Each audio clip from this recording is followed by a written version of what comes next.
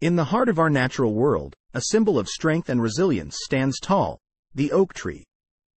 But these giants are more than just towering figures. They are the guardians of our ecosystem and the bearers of our history. The vital ecological role of oak trees cannot be overstated. These majestic trees provide shelter, sustenance, and security for countless species. Their leaves nourish the forest floor, and acorns are a feast for creatures big and small. In this video we will delve into some of the most incredible facts about oak trees, their importance to the ecosystem and their cultural significance. Any guesses when oak trees first appeared in the world? Well, fossil evidence indicates that the oak family has been a part of our planet's landscape for at least 56 million years, making it one of the most ancient organisms on the planet. The oak is a member of the beech family, which includes other popular trees such as the maple and the birch. The oak is one of the most common trees in the world, and can be found in every continent except Antarctica. There are some 500 known species of oaks. The genus Quercus, which is the Latin term for oak, is native to the northern hemisphere and includes deciduous and evergreen species extending from cool temperate to tropical latitudes in the Americas, Asia, Europe, and North Africa. So, with so many species, how can I recognize an oak tree? Oak trees are easily identified by their leaves, bark, and fruit. The leaves of oak trees are usually lobed, with deep veins and a rough texture. The edges of the leaves are often notched or pointed. Oak leaves typically have a glossy finish and come in a variety of shapes and sizes, depending on the species. Oak trees are also known for their acorns. These small, dark, egg-shaped fruits are often seen on the ground beneath oak trees. Bark is another distinguishing characteristic of oak trees. The bark is usually gray and deeply furrowed. It can range in texture from smooth to rough and flaky. Additionally, oak tree bark has ridges and furrows that run vertically down the trunk and often have a diamond-shaped pattern. By looking closely at the bark, you can often discern whether a tree is an oak or not. Besides that, you will notice that oak trees tend to have branches that grow at a wide angle, which can also help you identify them. But what makes the oak trees so special? Well, many factors do. Ecologically, oaks are keystone species in habitats from Mediterranean semi-desert to subtropical rainforest. They live in association with many kinds of fungi, including truffles. In fact, truffle farmers plant oaks instead of truffles because they will naturally grow under the tree. According to Douglas Tallamy, an esteemed entomologist and longtime professor at the University of Delaware, renowned for his works such as The Nature of Oaks, The Rich Ecology of Our Most Essential Native Trees, and the bestseller, Nature's Best Hope, oaks stand as unparalleled champions in the world of trees. They play host to a greater variety of life forms than any other tree genus, offering sustenance and shelter to a remarkable spectrum of creatures, ranging from birds to bears, not to mention the myriad insects and spiders that contribute to this astonishing biodiversity. Furthermore, oaks facilitate an abundance of what he refers to as fascinating interactions. To better understand their importance, consider these facts. Oak trees support 897 caterpillar species in the United States alone. Of the food eaten by insects, birds, and other animals, 75% comes from a few key genera, and oaks lead the list. Birds forage longer in oaks, which, again, is often about caterpillars. High-value food, especially during breeding season, when they are prime baby food. An oak can produce 3 million acorns in its lifetime, tons of protein, fat, and carbohydrates, and a mature tree can drop as many as 700,000 leaves every year. The resulting litter is habitat for beneficial organisms, and the tree's canopy and root system are important in water infiltration, helping rain percolate instead of running off, and purifying it in the process. Oak trees also sequester carbon. In fact, they have the highest amount of biomass compared to any other tree species, working harder to clean the air than many other tree species. As Mr. Tallamy puts it, a yard without oaks is a yard meeting only a fraction of its life support potential. The relationships between oak trees and other animals are complex and multifaceted, contributing to the overall biodiversity and health of the ecosystems in which they are found. Let's have a look at some of them. Oaks and jays evolved together about 60 million years ago, in what is now Southeast Asia.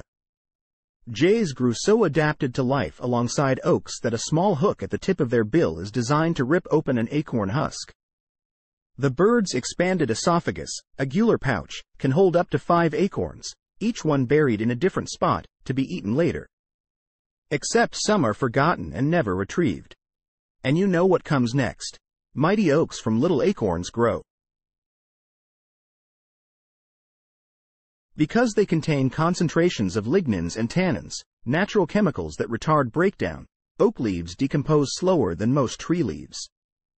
Hopefully, gardeners should see them as priceless litter, not debris to vacuum, shred, or, worse, burn.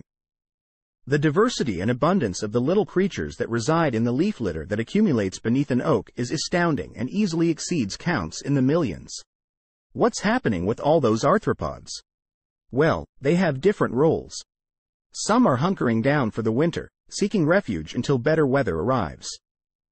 Others play the role of detritivores, nature's cleanup crew, without which the entire system would fall apart. In addition to these arthropods, many fungi also find a home in the leaf litter of oak trees.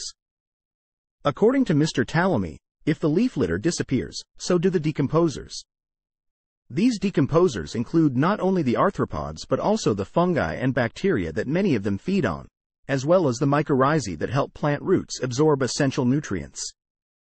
But there's more to oak leaf litter. It possesses some practical superpowers that can be a real boon for gardeners dealing with 2 particularly aggressive invasive species. Japanese stiltgrass struggles in areas with a thick layer of oak litter, and it also appears to deter the soil-eroding Asian jumping worms. The oak mining bee, also known as Andrena quercus, is a species of solitary bee that is specialized in its association with oak trees. Here's what we know about the oak mining bee. Oak mining bees are relatively small, measuring around 8 to 12 millimeters in length.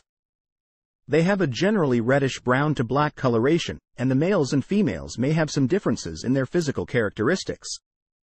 These bees are typically found in temperate regions, especially in Europe and North America, where oak trees are abundant.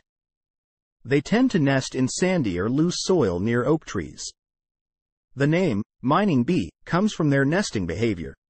Female oak mining bees construct burrows in the ground near the base of oak trees. These burrows can be quite deep and have side branches. Each burrow serves as an individual nest for a single female bee.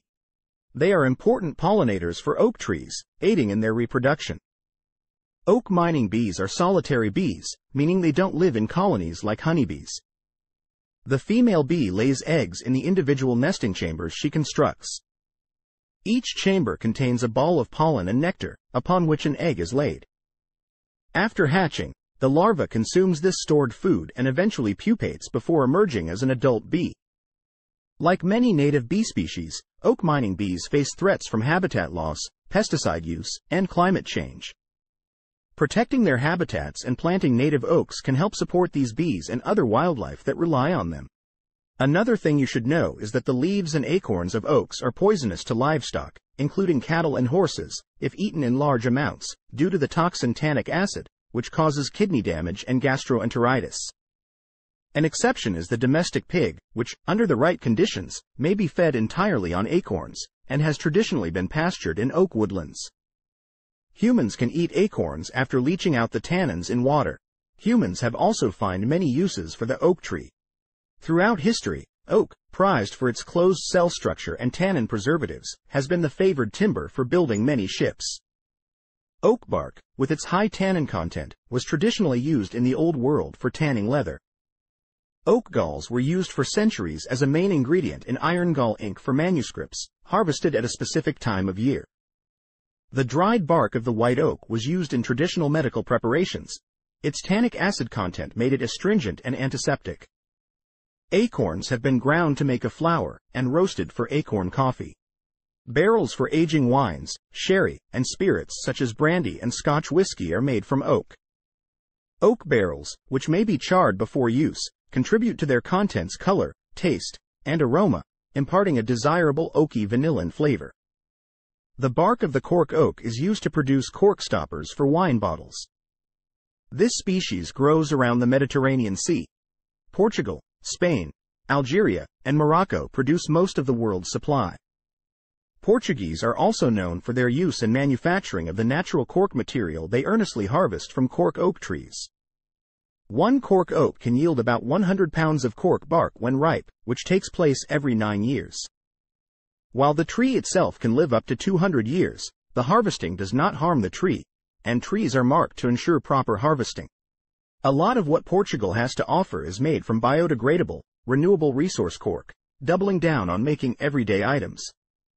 Fashion brands and textile companies have found ways to apply the material to a plethora of garments and other fashion and lifestyle products, as well as in their design aesthetic.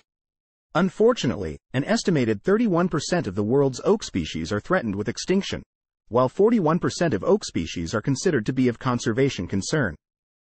Leading causes are climate change and invasive pests in the US, and deforestation and urbanization in Asia.